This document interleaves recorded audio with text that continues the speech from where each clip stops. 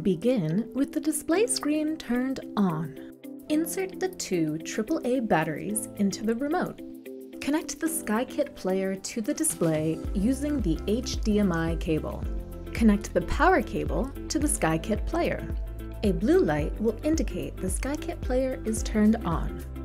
When both the display screen and the Skykit player are turned on, the first screen to show is the device setup screen. On the device setup screen, use the remote to select the Edit Wi-Fi button and press OK on the remote. Using the remote, select a Wi-Fi network and press OK. Enter the password into the field using the remote. Then select Done in the bottom right to hide the keyboard. And then select Add. The Skykit player will connect to the network with the supplied credentials. Once the network is connected, a green checkmark will appear, with the name of the Wi-Fi network listed below.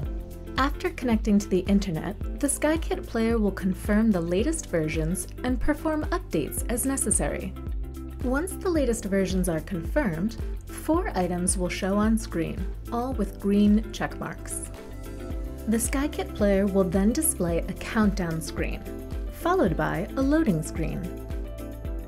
The Skykit player will then display a screen with a pairing code.